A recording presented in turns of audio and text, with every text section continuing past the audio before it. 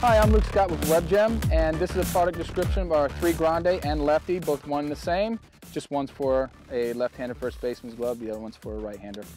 There's only one form for our first baseman because it's pretty much a flawless design.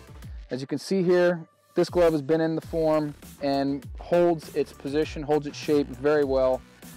And as a first baseman, some points to think about is you want to have a consistent pocket, which all of our forms create that consistent pocket.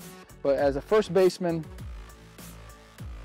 whenever the glove gets too far panned out like this, that's, as with any glove, balls tend to kick off and we get errors, we get balls that we don't dig out of the dirt that our infielders make a throw on the run, short hop us.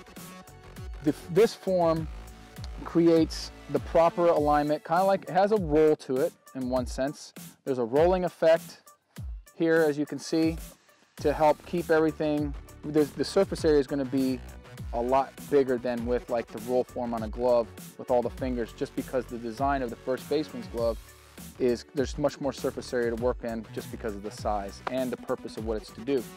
So the form also keeps a nice straight line for our thumb and creates a very nice form as our first baseman. Very clean pocket, real easy to get those backhands, those lunging scoops when we're digging out those throws from our infielders, those short hops, because first base is the other hot corner other than third base, and it's just a flawless design.